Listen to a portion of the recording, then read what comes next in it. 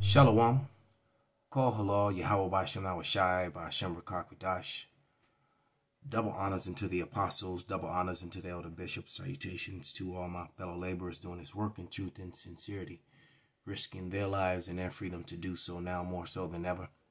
To the scattered elect that are scattered around the four corners of the earth, that be like unto the speckled bird, the Israelite foreigners among the heathens that look like the heathens, and to the Akwath that are listening and learning to you, I say shalom. This is your brother Malcolm from the branch of the Great Millstone here in Chicago, coming at you another lesson in truth. And something you will often hear me say is that these platforms that go on the internet, you know, and they get, like this one has 92,000 views, you know, that sort of thing. Now, you know, not to say that, because I actually have a couple videos that have high numbers like that, but they're only because they're controversial videos. Videos that are giving you, you know, and even though they're controversial videos, they're still edifying.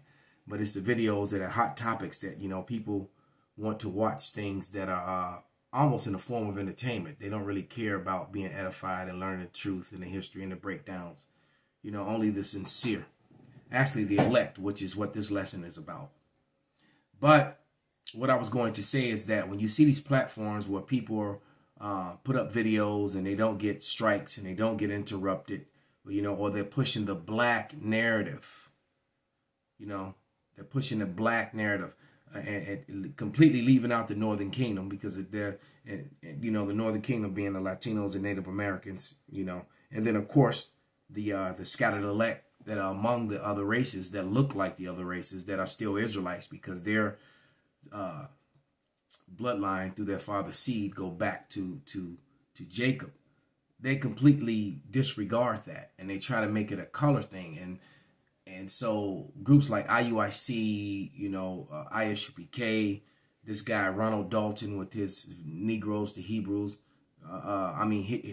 Hebrews to Negroes documentary. Why do you think he was allowed to be put on that platform? Because here's what's going on. The truth is coming out about Jacob. The truth is coming out about the 12 tribes. And what they're trying to do is they're trying to do damage control. And so they know that they can't stop the truth from coming out. So what they're trying to do is control the narrative and keep the tribes separated by pushing this whole black narrative, this whole African narrative. And so this channel is called Go Black to Africa. Well, if you're talking about the Hebrews and the Israelites, you got to go beyond Africa and go back to the land of Israel, back to the land of Canaan. All right? And you notice how that golden part up there, I'm looking at this symbol in Africa, and the golden part in this thing, you know, well, to the western portion of that, that's where the Israelites were. Now, there are Israelites in the southern part now, all right? But the Israelites were mainly along all in those settlements along the Niger River, the Nile River that came down out of Egypt, all right, and all that goes all the way to the west coast of Africa. That's where the Israelites settled. And in old maps from the 1700s, it was literally called Negro land. And I don't think there's any need for me to read the Zondervan's or the Young's Dictionary Bible, which tells you clearly there's a difference between the dark Africans and the dark Israelites. They were two different dark races of people. Hence the reason why the dark flesh Israelites were the ones being sold into slavery out of West Africa, and not the dark flesh Hamites, like in the movie The Woman King. All right.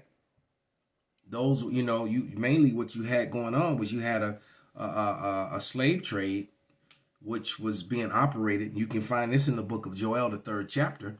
And the Hamites, the dark fleshed Africans, the real Africans, all right, as you would say, was selling the dark fleshed Israelites who were refugees in their land that they didn't want there. All right, who had enmity with them from ancient days before. All right, so they went to hide among their enemies to blend in. All right, you got scriptures that would clearly tell you that the Lord, his mother and father, went and hid among the Egyptians. You know, Paul was mistaken for an Egyptian. Moses was mistaken for an Egyptian. Why? Moses grew up in the house of Egypt. Why? How is it if Moses looked like this guy on the screen, all right,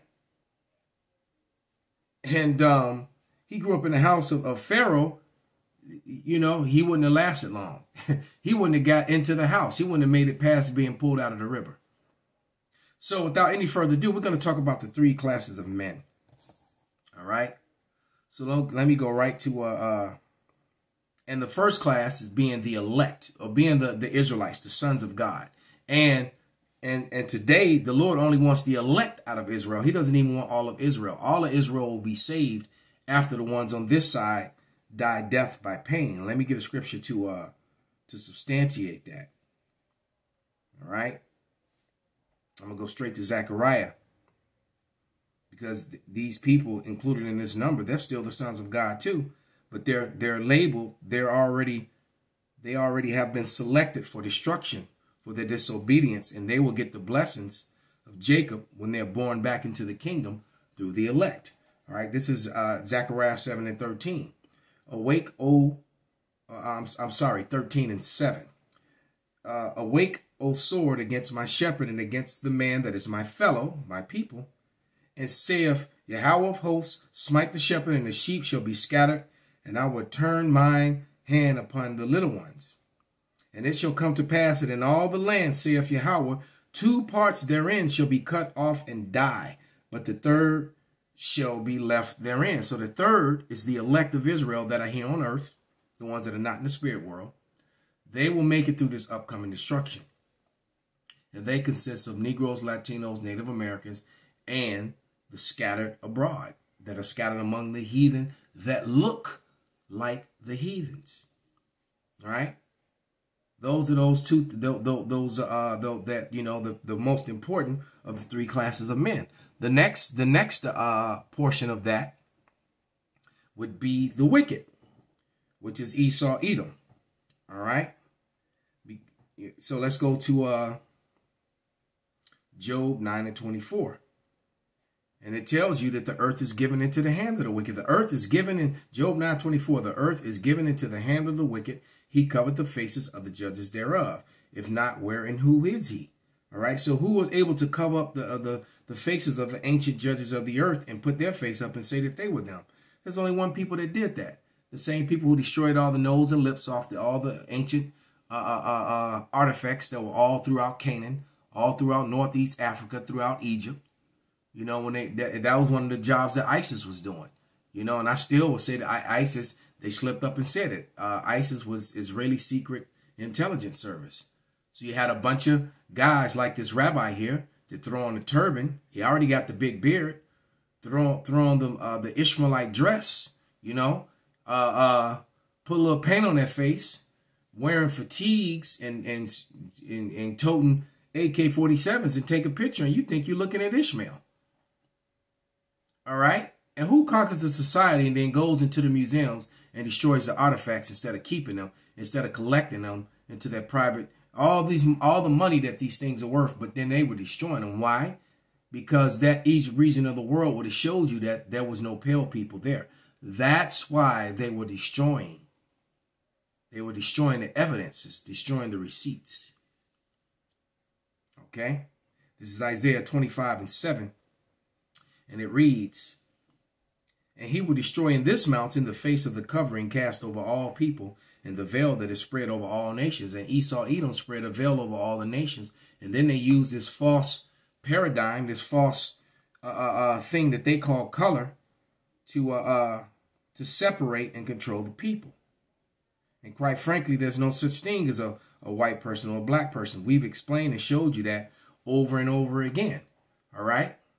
The words that we don't believe Africans were Jews, but our Talmud shows this, nobody knows. All right. Those words are white. His skin is red. You can see how pinkish he is. Matter of fact, here's an image of an Edomite holding an apple. And damn, I'd be damned if he don't look like the damn near like the apple. And it's beautiful that his facial hair is white. He's not blending in with his hair. You can't, it's like, you know, if they were both white, you wouldn't be able to tell what is hair and what is his skin. See, because it said the first came out red all over like a hairy garment. All over like a hairy garment. Okay? So that's an Edomite, at least in appearance, because just because I put his face up, you have to test his spirit. All right? Because his spirit could actually go back to a man of color that it actually is an Israelite. All right? Through his father's line. If his father's father's father, it's simple as that. You are whatever your forefathers are. Point blank period. Does not matter what you know, how the Rock say, it doesn't matter. Whatever you got to say, it don't matter, man. All right? Because the truth is the truth. Matter of fact, let's get a scripture to substantiate that now that I said it. And then I'll continue back on these three classes of people. This is Numbers. Because, you know, they'll try to talk about the, you know, this crazy, this madness, the Nephilim and all that. Look, you have three classes of people. You have the line that came straight from Adam, which were the Adamites, all right? And that was a line that Abel was a part of. And continued on with Seth, okay? Because the Lord, you know, in the Bible, the Lord is traced all the way back to Adam, okay? And then you had the people that go back to Cain. Cain was reborn as Esau Edom. As simple as that. And Esau Edom, the people of Esau Edom, bear the same mark that Cain. They bear the mark of Cain. All right? I have a Shakespeare's complete work, and it says, matter of fact, let me go back to that image and then I'll read the scripture that I was pulling up. In that complete works of Shakespeare, when you go to the glossary and you look up colored red, it tells you the mark of Cain. That's what it tells you. So what that's telling me is that Shakespeare knew that this is what the mark of Cain looked like. Same as the rabbi on the screen. All right. Let's go back to that Numbers.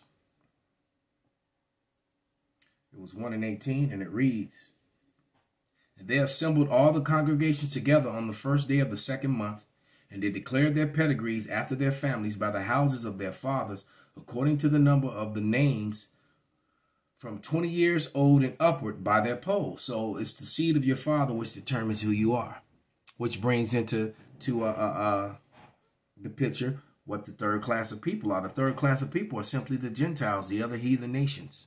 All right. So you have the sons of God who will later came back through Jacob via Abraham and Isaac. All right. And those 12 patriarchs, the 12 tribes of Israel, their children became the sons of God. Those are the sons of God come back into the earth. All right. Then you have the sons of the wicked, which were the, Esau, Edom. And then you have the other heathen nations. Those are the Gentiles. Those are the other nations. All right. And what they fear is this great awakening. As a matter of fact, I'm going to share a video where a woman is talking about the great awakening, and she's comparing them to aliens, that they're insurgents, kind of the same way we talk. We're the Lord, we're the Yahweh Ratazah, the men of the great millstone and other brothers that do this work in truth and sincerity are part of that. But the Lord has ground forces down here that as Psalms 82 said, ye are gods, but ye shall die like men. And some of these men are going to be raised up. And we're going to listen to this woman talk about them. Let me go find this video real quick. All right, so let me get the sound up. Let me bring her into... Human beings are a hybrid with a consciousness that they have planted for the awakening. There are specific people who have come down here to be catalysts for the awakening. The entities or the beings who are saying, it's time to leave, because I'm sure you probably heard a lot of that, is they're trying to look for their people who haven't awoken, that exactly that need to awaken so that they can find them and take them off the planet, because they're here to do their job. And they don't want them on the surface of the earth when the cataclysm comes. Mm-hmm. So you think they collect them? I do think they will collect them. Because my impression is that there are some restrictions earth-wise that might, stand in the way. Speaking about government. The government trying to stop this awakening. That being one thing. All right. That's what all this mess about Kanye and Kyrie is about. All right. When Kyrie, all he did was post information. He never said a word. Okay. But that information is detrimental because a big portion of that is true outside of the fact that they're not mentioning the rest of the 12 tribes, which would be the Latinos and the natives. All right. And the scattered abroad that look like the heathens. They're leaving them out of it. That's Revelation, the 7th chapter, the 9th verse, that great multitude.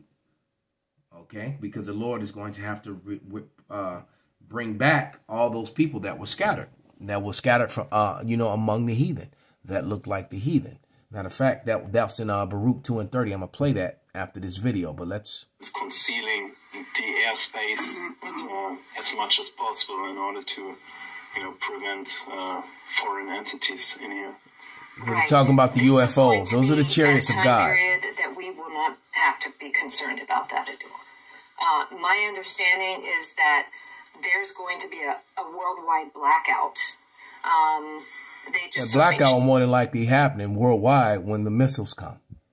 All right. And that's when you have to be in to survive, especially if you're in the kill zone, which is Babylon the Great. You have to be up off the face of the planet. That's why what they're referring to as aliens with ships, are keep manifesting and showing themselves where you can't no longer deny it or be called crazy or tinfoiler, hat wearing individual if you talk about them, because everybody's seeing them now. And those are the vehicles that are going to be used to get the Lord's elect off the face of the earth. They're going to get rounded up, like the concept of Santa Claus flying around the whole world delivering toys. Well, the chariots are going to fly around the whole world collecting up the elect, mainly here from Babylon. Show me complete darkness. And when that happens, there's not a weapon or a defense system that exists for humanity in this world that can stop them from collecting their people. That's right. And you stand no chance. There's nothing you can do. The end of it is already written. The oppression is coming. The demonization is coming. The men, we won't be on the streets teaching anymore. You won't be able to go to the internet to look these things up and be educated, or for some of you entertained. All right. They're going to do away with all that and make life even more hard for us than what it is now. But at the end, they lose. All right. As simple as that. And by the way, humanity in some way continues to have the societies that they have at the behest of these beings who could. That's right, because they have to work for everyone's going into slavery for the first 1,000 years to build up the kingdom of heaven for the nation of Israel. All right, for free, the same as we built up this one. And at the end of that, the sons of the wicked get rounded up and destroyed. All right, the other nations, the sons of men, they get to go back to their lands that were allotted them in Genesis the 10th chapter and live in peace, finally. Interfere at any time if we are destroying the garden. Yeah, Revelation 11 and 18. He's going to destroy them who destroys the earth. The earth was Eden. It was the east in Eden. The whole earth was a paradise. And it got destroyed under the watch, under the control of the people you see on the screen. The water, the air, the food, the quality of life, they did that. Do you think the hybrids are down here to monitor us, or they created the hybrids to monitor us, or to prevent something from happening? My understanding is that they're here to essentially manifest the awakening by bringing in their vibration. And that's the prophets of the Lord. We're bringing in our vibration through the word. All right. It said that Esau would be exposed, the wicked would be exposed. This is, let me go to 2 Thessalonians popped in my head. It's 2 Thessalonians, that's 1 Thessalonians 2 and 8. And it reads, and then shall the wicked be revealed, whom the Lord shall consume with the spirit of his mouth and shall destroy with the brightness of his coming. So when the Lord shows up to cast down, when the he that sits on the thrones, the Ancient of Days, matter of fact, I think I'm going to read that. It's over for these Edomites. Okay. I mean, it's over for them. Because the Lord's going to come gather up his elect. From a matter of fact, let me just go into the scriptures and finish this out and go quickly. All right, let's go to Baruch 2:30, and it reads, "For I knew that they would not hear me, because it is a stiff-necked people. But in the land of their captivities they shall remember themselves." And that's what's got these small hatters, nervous. And then the receipts and the evidences are overwhelming them. That's why they keep trying to do the smear campaign with their, with their media. But, you can't do anything to the elect, man. The Lord is coming for his elect, and there's nothing you can do about it. This is Wisdom of Solomon 3:9. And it reads, "They that put their trust in him shall understand the truth. And such as be faithful in love shall abide with him. For grace and mercy is to his saints." The saints are the Israelites. It didn't say other nations of people, the heathens or the wicked. All right. "And he have care for his elect." He's coming for the elect of Israel.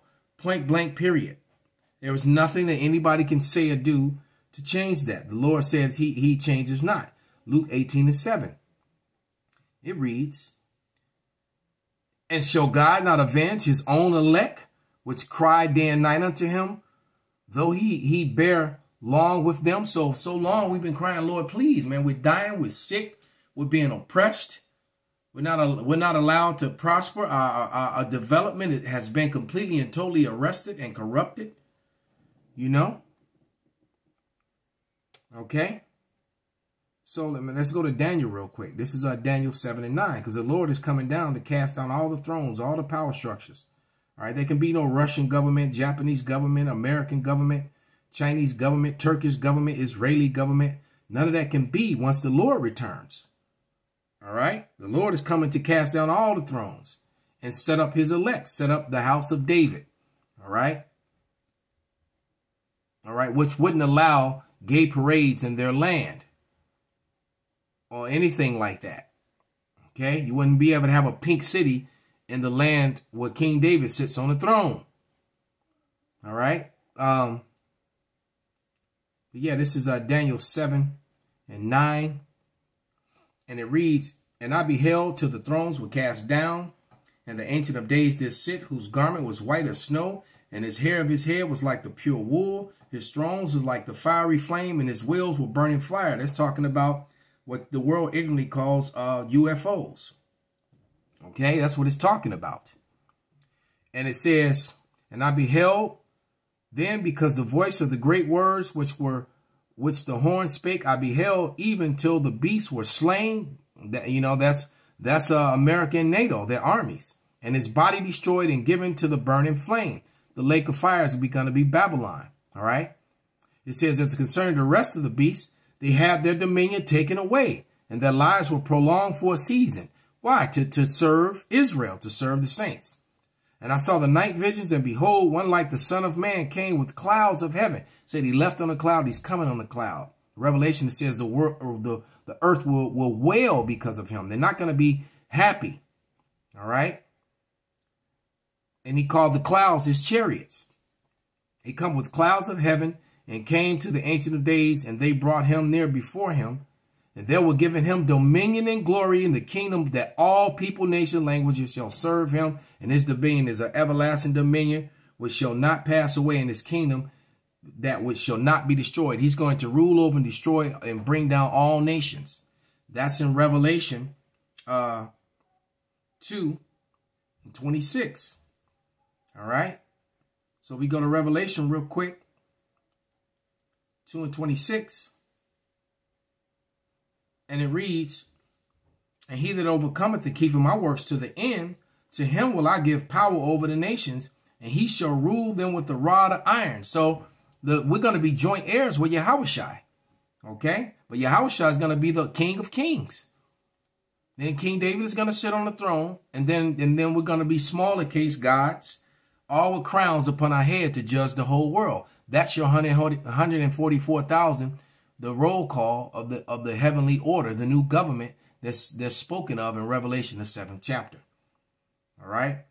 And he will rule them with the rod of iron as the vessels of a potter's clay, that they be broken to shivers, even as I received of my Father. So the nations are gonna be broken down. All right. The wheat is gonna be separated from the tares, just like she actually said in the video. If you watch it, all right, she ended up saying that he's gonna separate the wheat from the tares. And what the wheat being the Israelites, the tares being, well, Esau, Edom, the heathen nations that intermingle their seed among us and look like us. They're gonna be destroyed. So with that, I'm going to give all praises, honor, and glory unto Yahweh, Ba'ashem, Nawashai, Ba'ashem, Rakakwadash, Wa Ababa Baal, Kwam Yasharala, Shalom.